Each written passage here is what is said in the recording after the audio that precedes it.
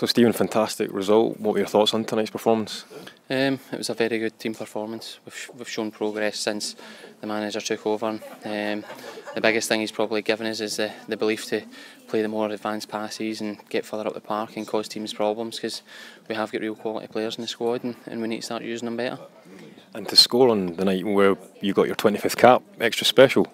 It was. I'm just grateful we get to 25 caps, and I need to thank all the managers that have given me that opportunity. To score was definitely a bonus, but the 3 points and the performance was good enough for me.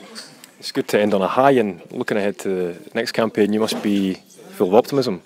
Yeah, we definitely are. You could say that the pressure was kind of off in the games we played in this campaign when the manager came in, but now that we need to take it forward into this next campaign and show that we have matured, we are experienced internationals, and we can compete to get us to a major.